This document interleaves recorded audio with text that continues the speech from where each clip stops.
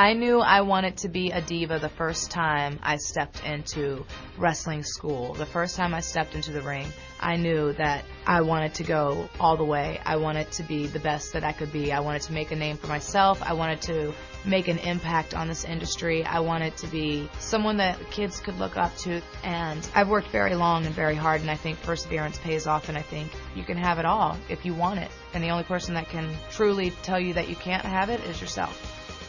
Well, my grandmother had a horse farm, so my entire life, ever since I was a little girl, I first got on a horse by myself when I was 4 years old. So I always wanted to be a horse trainer. I wanted to raise and train and show and compete in horses, and it's still a passion of mine. I still have my 3 horses, and I hope to have like a horse farm, because there's no connection that you find, or like no peace that you find like you do when you're on the back of a horse.